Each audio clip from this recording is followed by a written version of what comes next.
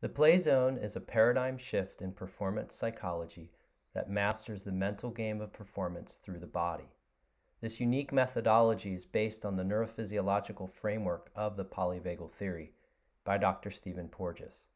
This is a quick intro for what we will explore in the online course. Here's our situation. We want to perform at our best. We take the stage when it really counts, and our status, identity, or even money are on the line. And here's our response. We choke under pressure. We tighten up. We lose control. We might press too hard or explode. We could even freeze, check out, break down, and even give up, especially in the decisive moments. Why does this happen? The old culture says, well, it's all in our head. We must be mentally tough. We can think our way through the pressure and back into peak performance. Or we must repress and ignore and control our feelings and emotions. We don't want to show them because they are signs of weakness. We must fight, dominate, do whatever it takes in order to win and succeed and be the best. But I am here to share a new paradigm of performance, one that approaches performance and resilience through managing our physiology, where we listen to our body. And when there's a mismatch between what's happening in our body and what we want to happen or think should be occurring, we need to first respect our bodily feelings. Every single aspect of performance is built on top of our physiological state, including our psychology, our confidence, and that felt sense of belief. Peak performance emerges only from a body that feels safe, comfortable, and in control. But there's a challenge. The environment, our field of play, the stage, it's uncertain, it's evaluative, it's risky, and it's really important to us.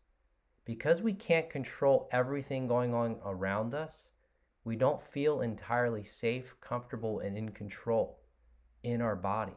And a body that doesn't feel safe, comfortable, and in control isn't capable of optimal performance no matter what we think. But there's a solution. We can bring the body back into safety, back into comfort. We can tune into our bodily state. We can find and absorb what is safe in the situation. And we can regain control of our bodily responses so we shift into a bodily state for optimal performance. There's an intervening variable between when our performance on game day, in those big moments, when it doesn't match our practice potential, how we perform when nothing's on the line. This variable is our physiological state. It's not that we aren't skilled enough to perform, but rather our physiology, especially in the big moments, doesn't match the bodily state we have in practice. When there's less pressure, when there are no fans, when we're facing fewer challenges, or when there's an easier opponent. To optimize our resilience, to optimize our performance, we need to replace overthinking and repressing emotions and masking nervous energy and replace it with strategies and resources and even interactions with others that we trust. In essence, we recognize our bodily reactions, but then we learn to regain control of our physiology. Our bodily state either interrupts or promotes our performance. We can let this play out on its own, hope for the best, pretend, rush through, repress, or we can learn to manage our bodily state to our advantage and retune our nervous system to support our intentions and our highest potential, especially when it matters the most. This all comes down to what I call the hierarchy of performance, which we will learn about in this course. We can learn to climb this hierarchy on demand.